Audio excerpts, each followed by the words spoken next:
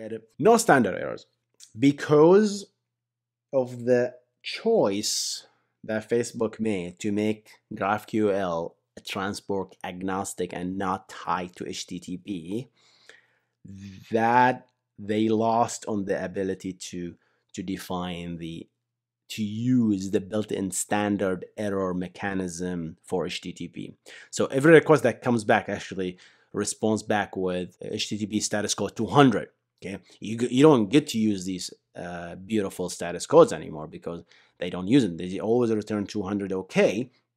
Despite you get an error back. Even if you got an error back, you get 200 OK. So they didn't use this ability. And maybe there was a good reason. They chose, they lost on these beautiful standard errors, right? So if you don't use the standard error, you have to define your errors. And if you define your errors, it's the wild, wild west, right? Because nobody knows what are the errors that I'm getting back. How do I know if this is error or not? Should I check the string error? That sounds hacky.